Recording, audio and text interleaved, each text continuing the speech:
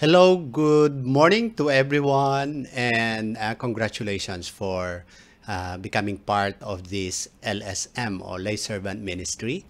At dito po sa ating pong mga pag-aaral, it's actually a point or an opportunity in our lives to grow in our understanding, especially when it comes to those lessons or those things that is related to us as being United Methodist Church. And of course, when we are talking about advanced course in LSM, hindi pwedeng mawawala yung about sa doctrine natin bilang mga Methodista. At napakaganda na makita na ang bawat miyembrong Methodista ay alam niya kung ano ang mga katuroang Methodista. And that's why it's very important for us to learn about our faith. Lalo na tayo na mga nagiging leader ng ating iglesia.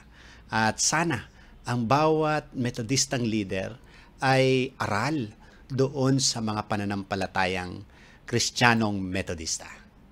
And with that, I want to invite everyone to focus ourselves, especially our mind in our teaching, and let us ask the Lord for the Holy Spirit to be with us and help us to understand those things that that is part of us being a United Methodist. Let us pray. Oh Lord, we come to you at this very moment, and we want, Lord God, that your Holy Spirit be with us and teach us, Lord God, as you open our mind in different ways of how to understand the United Methodist doctrine or the Methodist doctrine, O Lord. And we are praying that your will and your teaching will be revealed among us, Lord God. And we are praying that everything will be fine and we can adapt and we can put it into action as we do our part as members of the church. We thank you, Lord God. We give you all praises and all the glory in Jesus' mighty name. Amen. Amen. So sa pagkakataong pong ito, ako po ay magtuturo patungkol dito sa ating pong United Methodist Doctrine or ang isang doktrina na kung saan dapat nating malaman bilang mga Methodista. And it is specifically Methodist doctrine. Pupuntahan po natin at aralin natin yung ilang mga bagay patungkol doon sa Wesleyan Quadrilateral belief, which is very important, especially in the theological task for all of us na makita natin yung tamang kaparaanan, the dynamics of how we will do our theologizing as a United Methodist Church. Then we will also go to that doctrine of grace. If we will going to ask what is the doctrine of the United Methodist Church or of the Methodists, iisa lamang po ang doktrina natin, and that is the doctrine of grace. We will learn about that today. And hopefully, every one of us will have a focused mind when we are talking about these things. You can you can take your notes while we are learning about our doctrines. But magbibigay rin po ako ng handout sa inyo through our facilitators or through our leaders dito po sa Lay Servant Ministry. Tanungin nyo na lamang po kay Kuya Marlon. Mga kapatid, bilang mga Methodista, ano ba yung ating mga paniniwala? At tingnan natin kung ano yung mga bagay na dapat nating makita at maisabuhay bilang mga Methodista. Let us study about the Wesleyan Quadrilateral beliefs. Ano ba yung nakapaloob dito? It is also known as the Quadrilateral Authority, and it's credited to John Wesley in the 18th century. It outlines the four authorities that are claimed by people from even before John Wesley and up to his time.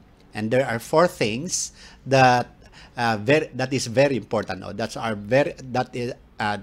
Which is very important for us to know those four things, and ano ba yung tulong nito para sa atin bilang mga Methodista. Una ay Scripture.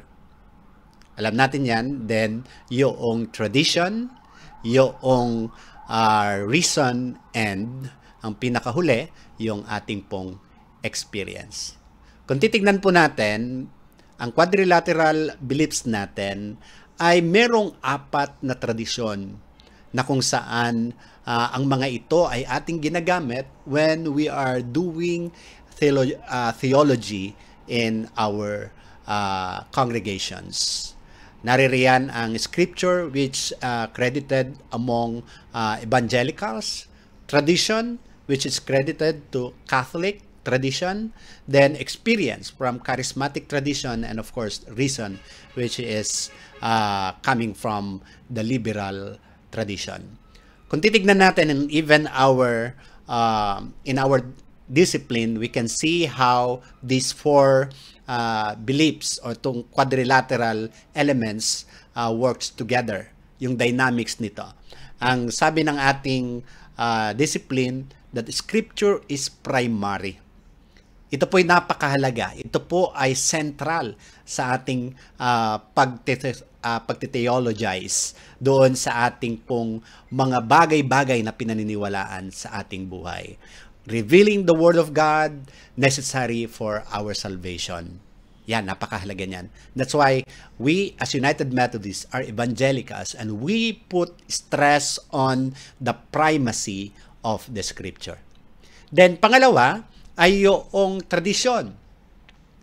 Alam nyo, kay John Wesley, napakahalaga yung tradisyon ng church. Because those traditions conveys teachings that is being passed even from the time of Jesus Christ up to our time. Tradition includes ancient church tradition and the writings of the great theologians. Sino ba makakilala nyo ng mga theologians? And church fathers, as well as influences such as the beliefs, the values, and even instruction. So mahalaga yung tradition na yan. And we indebted to the Catholics or among Catholics na kung saan yung tradisyon na mayroon ang katawan ni Kristo ay ating pinapahalagahan. And it is always a resource for all of us to learn about our faith. Then, yung pong pangatlo ay yung tinatawag na experience. Charismatic. Experience form the best evidence after Scripture for the truthfulness of a particular theological view. And John Wesley believed that scriptural truths are to be primarily lived rather than simply taught or about merely believe, all of those included in the Scripture. So, bawat isa sa atin, di ba, napakahalaga yung mga experience natin. Merong pong bearing yan pagdating doon sa ating pong pag-iisip, pagti-theologize, at kung ano man yung ating pong pinaniniwalaan sa mga pagkakataong ito. And lastly, reasons. Ang reasons is very important. It is the means by which we may evaluate and even challenge the assumptions of tradition. We may trim our sails and adjust interpretations of the Scripture based on reasoning. So, ang Scripture, nandyan lang yan. But sometimes, yung ating po mga interpretation nagbabago as time pass by, habang tayo po ay nagkakaroon ng malalim na pag-aaral sa mga salita ng Panginoon, and lalo na kapag ito po ay nilalagay natin sa konteksto ng ating pong mga buhay. Kaya itong 4 na ito ay napakahalaga, lalo na kay John Wesley, when someone is doing theology or teaching people about what we believe. Ang quadrilateral beliefs ay ganito ang itsura niya. Para sa akin, as I understand yung dynamics nitong mga bagay na ito, we put scripture doon sa pinakataas, ano? Doon sa taas na ito, naroon yung primacy of the scripture. And of course, it is supported by these three things. The living core of Christian faith was revealed in scripture. Ano? Then, naroon din yung illumined by our tradition, then vivified by personal experience, and confirmed by reason. So that's the dynamics of these four elements when it comes to our theological task. Now, let's go to the doctrine of grace. Sabi nga natin kanina, we don't have any doctrine but only one, and that is the doctrine of grace. Ngayon, meron pong mga bagay na nais kong dalhin sa bawat isa sa atin. Alam nyo, mga kapatid, noong 1746, si Wesley ay sinabi niya na yung main doctrines natin ay tatlo. That of repentance, pagsisisi, of faith, and of holiness. Kaya nga nasabi niya ni John Wesley that the grand depositum of the people called Methodists is holiness. Napakahalaga yan para kay John Wesley. Pero hindi doon nagtatapos sa holiness lamang, kundi meron pang ibang mga bagay na dapat tignan natin when it comes to our teaching, and primarily dito po sa ating pong doctrine of grace.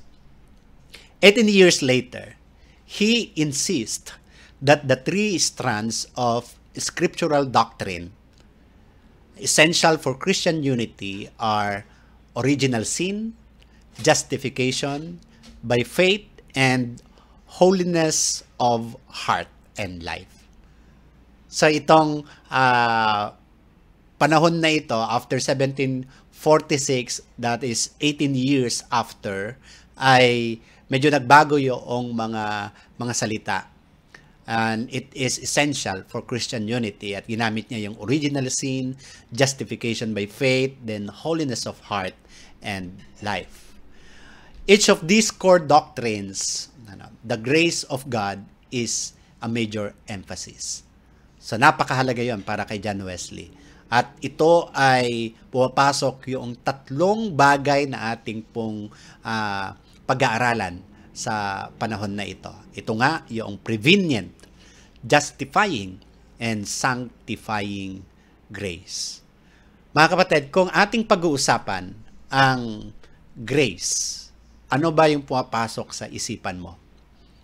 Ang grasya ng Panginoon na para sa bawat isa sa atin, para sa akin, para sa iyo, at para sa lahat.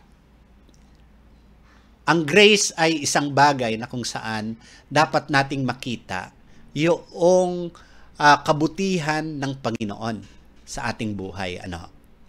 Subalit, kapag pinag-uusapan natin ng grace, merong pong mga bagay na kung saan ay gusto kong makita natin, sapagkat ang doctrine of grace ay hindi lamang nag-iisa. Meron pong dalawang contesting view when it comes to that idea or to that teaching of grace. Dalawang tao na nagpasimula at nagturo tungkol doon sa grace. Una ay si Jacobus Arminius. Ano ba yung sinasabi ni Arminius or Arminianism na teaching? Then, naririyan din si John Calvin, who also taught about doctrine of grace. So, both of them taught doctrine of grace. But the problem is they have different interpretation and different teaching when it comes to the word grace. Specifically, the grace coming from God, and for them, the doctrine of grace is like this.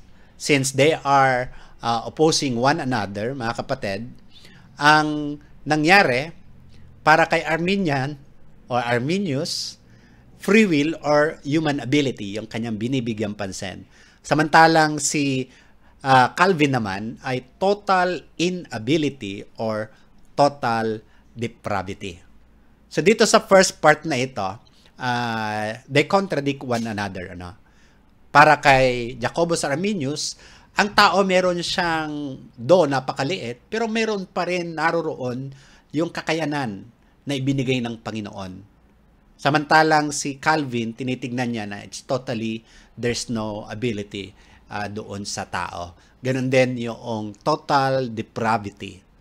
Yung talagang tayo ay deprived of something good within us. Para kay Arminius, conditional yung election. So the word conditional. But then, doon po kay Calvin, it is unconditional election. Ang tanong nga natin, nasaan ba tayo? Dalawa pa lamang yung pinapakita. Where is Methodist in these two contesting stand when it comes to the doctrine of grace? Yung pangatlo, ano ba yan? The third is universal, pangkalahatan, or general atonement when we are talking about redemption. But for Calvin, it is limited and it is particular. Kung sinong pinili ng Panginoon para kanyang iligtas, those people are entitled of election. Then, pang-apat po mga kapatid ay yung the Holy Spirit can be effectually resisted doon sa side ni Arminius. But kay Calvin, irresistible ang grace, the efficacious call of the Spirit. When the Spirit works, when the Spirit do its job, ang tao ay hindi makakatanggi doon sa mga bagay na dapat niyang gawin. Then lastly, hopefully makita na natin kung nasaan ang Methodista dito sa Arminian and Calvinist point of view. Para kay Arminius, falling from grace. Ibig sabihin, maaari kang maalis pa rin doon sa grasya ng Panginoon. Samantalang kay Calvin is perseverance of the saints. And that is when you are being saved by the Lord, you will be saved forever. Kung titignan natin, ito po ay naglalabang kaisipan na una yung free will at pangalawa yung God's sovereignty. So dito sa dalawang ito na parehas na doctrine of grace, nasaan kaya ang Methodista? Ano kaya yung ating paniniwala tungkol dyan? Ikaw kapatid, ano yung paniniwala mo rito? Jacobus Arminius? Or we are following John Calvin's teaching? Magpatuloy po tayo sa ating pong pag-aaral. When we are talking about grace, it is actually undeserved favor. Wala tayong kailangang gawin para ito ay matanggap natin. Mercy and free love of God. Yan ay ibinibigay ng Diyos sa bawat isa. The actual power or help or energy of God. And Wesley speaks of grace as a formative and creative. The term is used as an equivalent of the Holy Spirit. So para kay Wesley, when we are talking about grace, we are also talking about the Spirit. The Spirit who always moves in our lives, doing things coming from God so that every one of us will experience the grace of the Lord. It is continually breathing His presence into the soul of man. As soon as ever the grace of God, in the former sense, His pardoning love, is manifested to our souls, the grace of God in the latter sense. So the power of His Spirit takes place therein, and now we can perform through God what man was impossible. So that's something that Wesley is claiming of. That the Spirit, when it is working in our lives, though it is impossible, but by God's grace, nothing is impossible. Kung matatandaan natin from Philippians, no, na lahat kaya natin. All things is possible. And that is through the work of the Spirit or by grace of God. Ngayon, pag-usapan na natin yung tatlong bagay. Kanina nabanggit natin yung prevenient grace, justifying grace, and yung sanctifying grace. And we have already defined what is grace. This is unmerited favor. It came from God. It is initiated by God. And for John Wesley, it is the Spirit who is continually working in our lives that makes everything possible. That's why we are always saying, by the grace of God. Ngayon, puntahan natin yung prevenient grace. How can we understand, how do we understand this word, prevenient? Kung titignan natin tong word na ito, mahalaga siguro na bigyan natin ng pansin yung salitang itong pre, pre, ibig sabihin ba nito, 'di ba? Yung before, it's yun yung kanyang kaagad-agad na mare-remember mo when we are talking about that that word.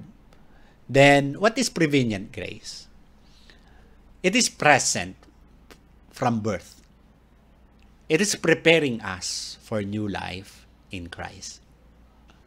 So even before something happened in your life, that grace is already present. Yan ay naririyan na sa iyong buhay. Prevenient means comes before. And sabi natin kanina, pre, It comes before.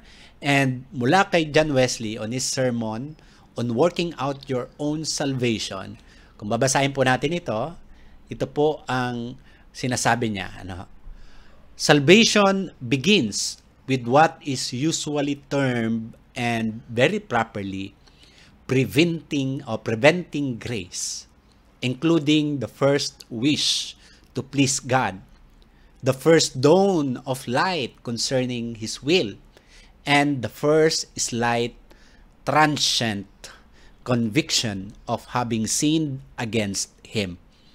All this implies some tendency toward life, some degree of salvation, the beginning of deliverance from a blind, unfeeling heart, quiet, insensible of God and the things of God. With all of these things being said, ano ang pagkakaunawa natin dito sa prevenient grace? One thing na mapupulot natin mula sa salita ng Panginoon, na yung tayo'y inibig na ng Diyos kahit nung tayo'y makasalanan pa. That even before ng actual salvation na maranasan natin sa ating buhay, ang grasya ng Panginoon ay kumikilos na sa ating buhay. And it helps us, yung grace na ito, it helps us to make at least the light dawn in our lives. Magkaroon tayo ng desire to follow what God is initiating in our lives. Yung para bang ikaw ay kanyang kinakalabit. At mula doon sa pangangalabit na yon, then yung consciousness mo ay mapapatutok doon sa bagay na nais sabihin ng Diyos sa buhay mo. Prevenient grace is, for John Wesley, it is the conscience. It's not something natural in the constitution of every person. It is a gift of God's prevenient grace when it is heeded and welcomed in the soul. Sino po sa inyo ang merong konsensya dito? Siguro gumamit ka ng safeguard. Siguro naalala nyo pa yung patalastas na yon, no? Yung konsensya. At para kay John Wesley, ang konsensya ay biyaya ng Panginoon and it is the Holy Spirit working in you. Para nga sa kanya it's not natural that we have that conscience. But it is God working in you through the power of the Holy Spirit. And that is part of God's prevenient grace in our lives. It both prevents a person from sinning. Diba kapag gagawa ka ng kasalanan, parang teka lang, nakukonsensya ako. Parang ayaw kong gawin, parang mali itong aking ginagawa, no? O itong aking gagawin. And it prevents or goes before the reception of more grace. So yan ay dinadala ka doon sa lalong pagkaranas ng mas marami pang grasya ng ating Panginoon. Ang tanong natin, did you experience this prevenient grace? Ano kaya yung mga bagay na nag-serve as one way of God waking you up from being asleep mula doon sa mga kasalanan na ginagawa natin sa buhay? Ano kaya yung naging daan upang mag-isip ka at nais mo nang yakapin ang pagliligtas ng Diyos? And mind you, that might be God's working, and that is God's prevenient grace in your life. At napakasaya kung ang mga bagay na ito ay ating binibigyan ng atensyon. No man living is entirely destitute of what is vulgarly called natural conscience. But this is not natural. It is more properly termed preventing grace or prevenient grace. So sana mula rito ay naunawaan natin ano ba ibig sabihin nitong prevenient grace na ito. And hopefully every one of us can determine yung point in your life that you can see that God worked in your life and it ended you to follow the footsteps of the Lord and embrace the grace of God and will lead you doon sa susunod na bagay na mahalaga sa ating buhay. And that is justifying grace through faith.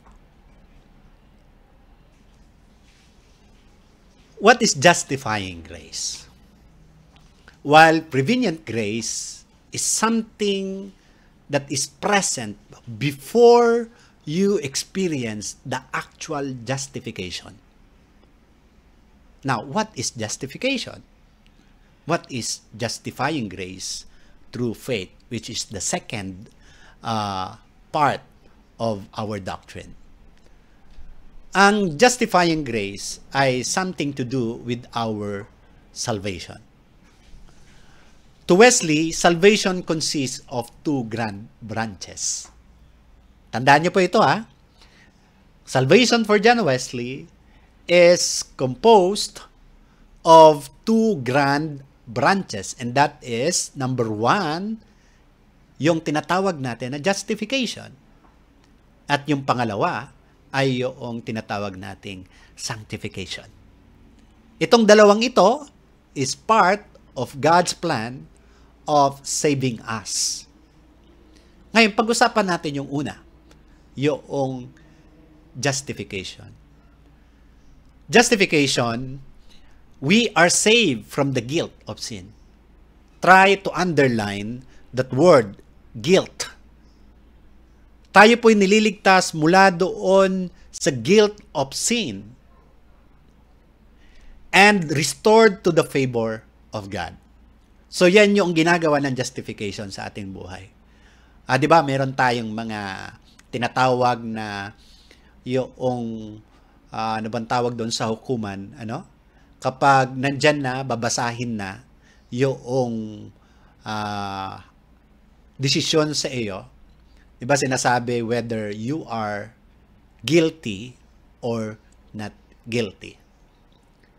Dito po sa part ni John Wesley, as if it is a forensic justification that the judge is telling us or telling you that you are not guilty. You are justified. At ikaw ay instantly, you are saved from guilt. Kahit ikaw ay may kasalanan na nagawa ng mga nakaraan, but because of the merit of Jesus' deed upon the cross, we are claimed as justified. And we are not guilty. So sa justification, bigyan din natin na tayo'y nililigtas niya doon sa guilt of sin. Whereas, yung sanctification naman, we are saved from the power and root of sin. And we are restored to the image of God. So yung una, bigyan pa natin ng pansin, justification, we are restored doon sa favor of God. While in sanctification, we are restored to the image of God. So, ibig sabihin, when the entire process of sanctification happened, we are becoming like the first Adam, the Adam before the fall.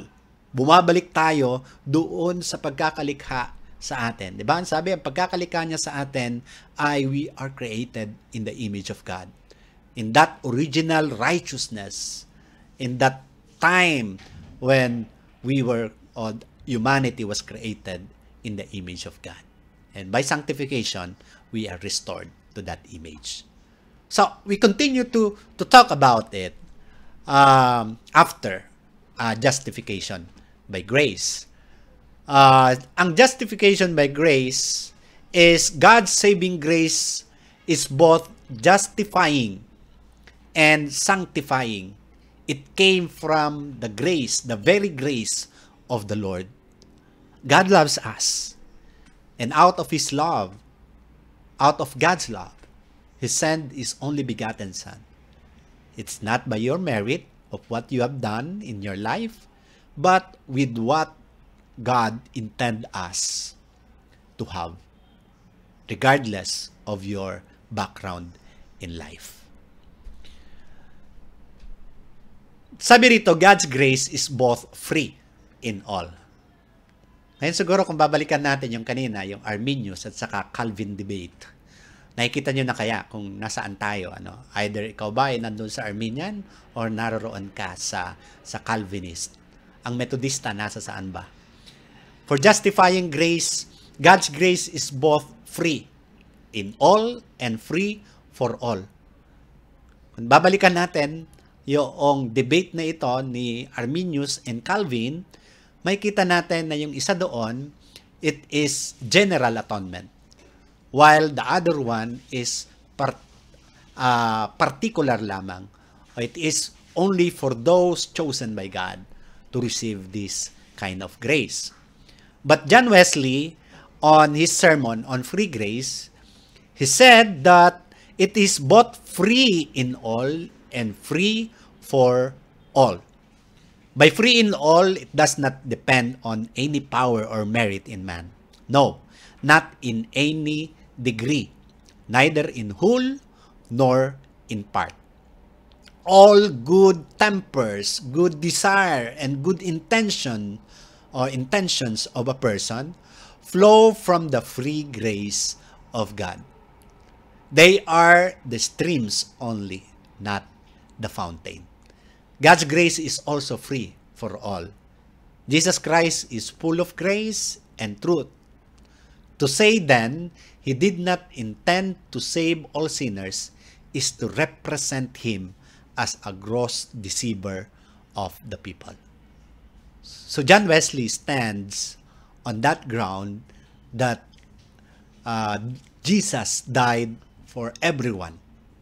It's not just of a particular race. He did not die only for the Israelites. or not even the Gentiles, but He died for everyone. Simple as that. God's grace does not act irresistibly.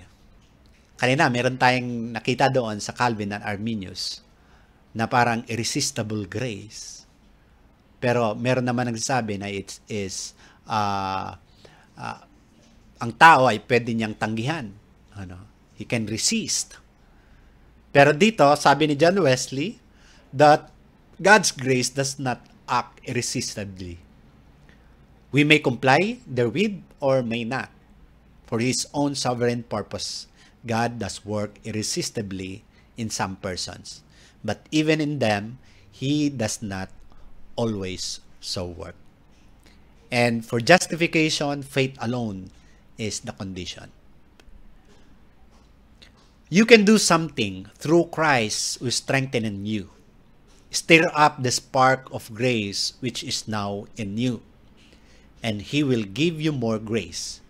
You must be workers together with Him. Otherwise, He will cease working. So kung titignan natin ito mga kapatid, lalo na yung huling bahagi, you must be workers together with Him. God initiated. Isa sa paborito kong kanta, yung He who began a good work in you. God began a good work in your life. That means God initiated something in your life. And God wanted you to co-op with Him.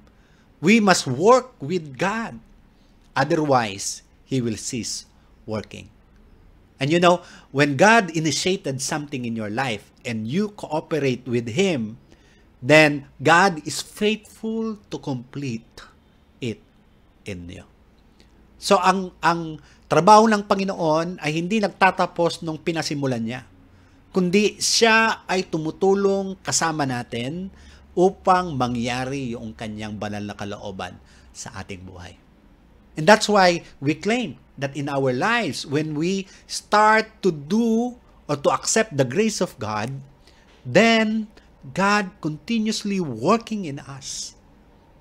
Sabi nga natin, we are continuously being, although papunta na tayo dun sa pangatlo, God is continuously making us a better person.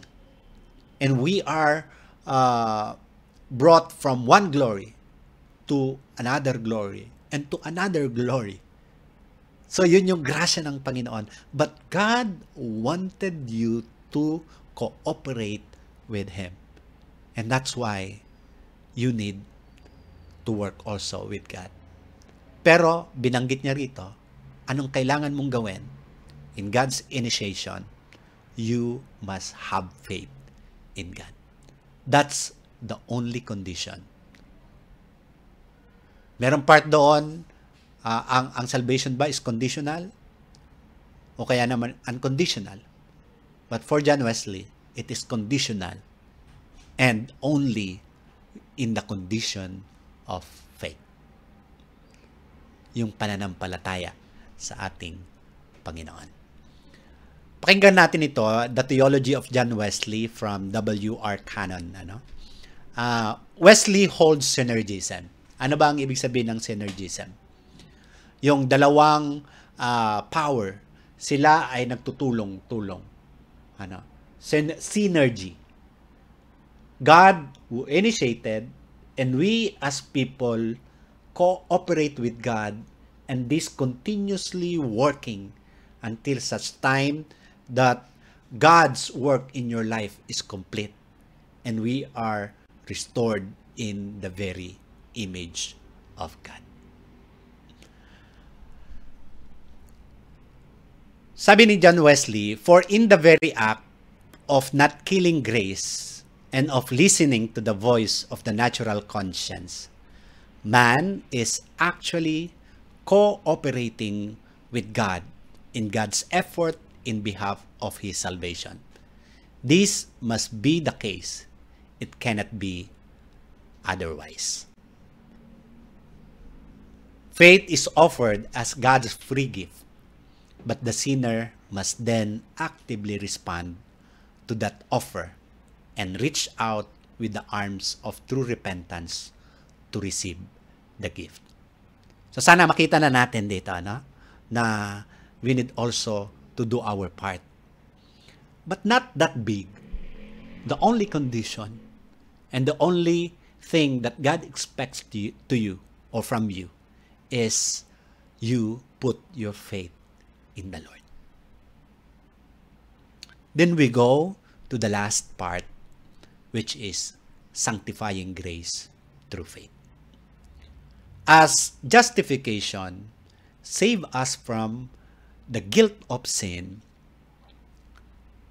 sanctification will restore us in the image of God, and we are saved from the root and power of sin. For Wesley, experience as well as Scripture shows this salvation to be both instantaneous and gradual. At justification, a sinner is sanctified instantaneously. So you are saved instantly. Once you put your faith in the Lord, you repent on your sins, and God instantly forgive you. And you are now saved from guilt of sin and restored in the favor of God.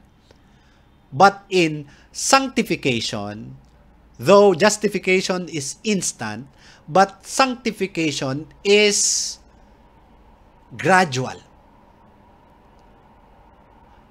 Sa panahon ng justification, we are instantly, and then susunod na kaagad yung sanctification. And it is a gradual work by the grace of God that we are becoming a better follower of Christ or a better person. Yun yung bagay na kung saan ay ini-encourage yung bawat isa sa atin to grow in our character as people of God. We go on from grace to grace while we are careful to abstain from all appearance of evil and are zealous of good works. It is thus that we wait for entire sanctification, for a full salvation from all our sins. So, kailangan mga kapatid na tayo'y nag-improve, tayo'y bumubuti, paganda ng paganda, di ba? At palakas ng palakas, patatag ng patatag ang ating pananampalataya. We are growing in grace. We are growing in our lives as Christians, as followers of Christ. And sanctification is accomplished by faith alone. And we co-op with the Lord as the Spirit is working in us.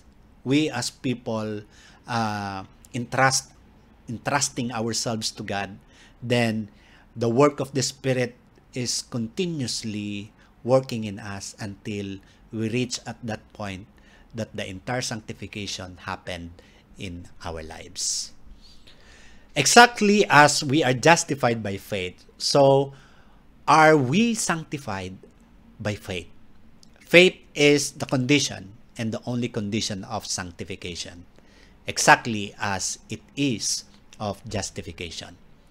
However, Wesley declares, repentance and zeal of good works are so necessary that if a man willingly neglect them, he cannot reasonably expect that he shall ever be sanctified.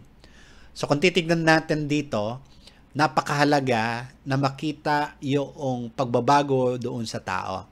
At mahalagang binigyan niya ng pansin na yung repentance at saka yung good works dapat na obserbahan sa buhay natin. Yeah, when we are justified by God, mga kapatid, tayo ay nakakagawa pa rin ng mga pagkakasala. But God is calling us towards repentance. Kapag nagkasala ka ngayon, God is calling you to repent. At kapag ikaw ay nagkasala at nagrepent sa Panginoon, patatawarin ka ng Panginoong Diyos. At ang maganda, dapat nakikita rin yung magagandang gawa sa buhay mo. Katulad nga ng sinasabi ni James, faith without action is dead.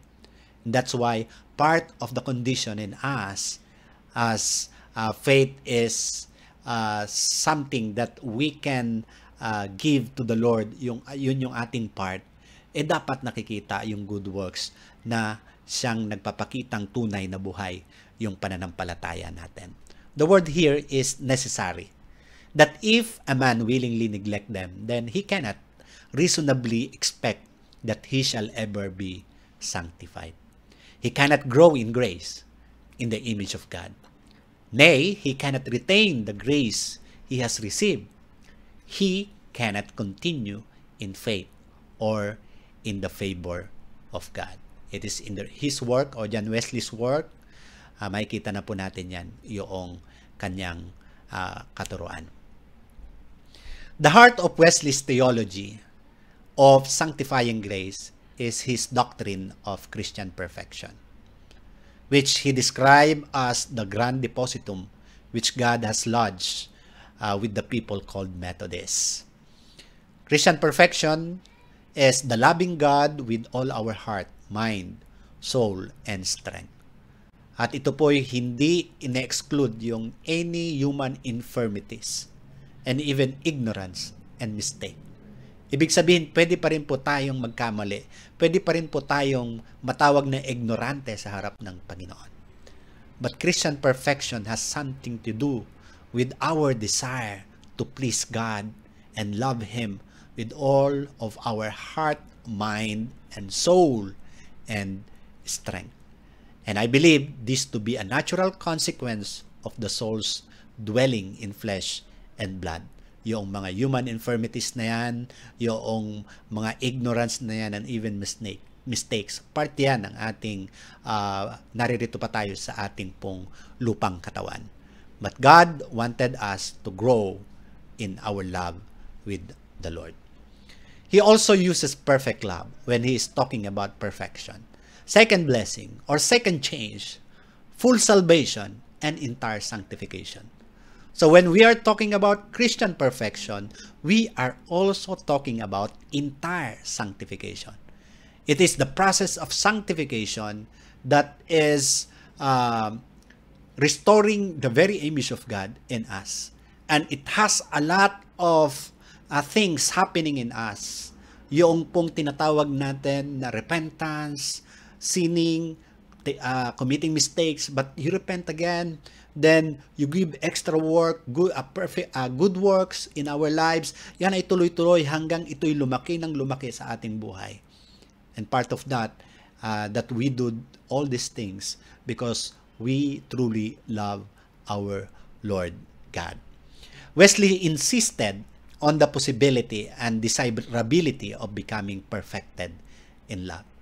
Palagay ko marami sa atin, mga kapatid, ang nais natin na mahalin ang Diyos ng buong puso, ng buong kaluluwa, ng buong isipan, at ng buong kalakasan. And that is part of the reality that we can desire. Perfect love is the conscious certainty in a present moment of the fullness of one's love for God and neighbor. One may lapse from perfection as tragically as one falls from grace at any other stage of life. Ito na po yung huling part na kung saan sinasabi niya na pwede kang mag-fall ulit. Siya, si John Wesley, hindi siya naniniwala doon sa tinatawag na perseverance of the saints. Because of free will in us, dumarating sa buhay minsan ng tao na umaalis siya doon sa kanyang pananampalataya at paglilingkod sa Diyos. At siya'y nawawala sa grasya ng ating Panginoon. But of course, we also believe that the prevenient grace of the Lord is still working in the life of the person hanggang makabalik siya muli sa ating Panginoong Diyos. Perfection means perfecting. So there's no absolute state of being a perfect person. But then it is something that is improving in our lives. Kaya nga sabi natin, it is not an absolute state. Habang tayo'y buhay, patuloy tayong pinapaging bago, binabanal ng ating Panginoon hanggang mangyari sa atin yung entire sanctification, especially when we stand before the Lord and God will tell us, "You, my faithful, good servant." Sa kahuli-hulihan mga kapatid, as we conclude, I want you to look at our conclusion, and it says, to use the grace given is a certain way to obtain more grace. From prevenient grace up to the sanctifying grace. Habang patuloy po nating ginagamit ang grasya na yan, tayo po ay muli patuloy na makakatanggap ng mas marami pang grasya mula sa ating pong Panginoon. In this Wesleyan formulation, God works. Therefore, you can work and must work. God is enabling us, mga kapatid. The initiative of God's grace is completely retained. Man has no cause to claim merit or pride for his righteousness. This formula also makes very positive evaluation of the Christian life in terms of man's moral endeavor. In establishing his middle position, Wesley escapes the tendencies toward the antinomianism in some phases of Reformation and the antithetic possibility of justification by works, implicit in Roman Catholic dogma, established by the Council of Trent.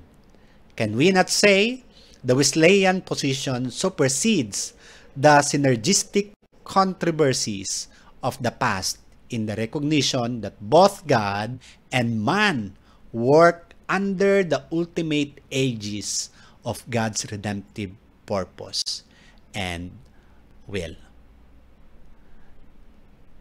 Ang ating Panginoong Diyos ay patuloy po na kumikilos at siya'y patuloy na nagbibigay ng grasya sa bawat isa sa atin. And God is wanting us to always cooperate with God.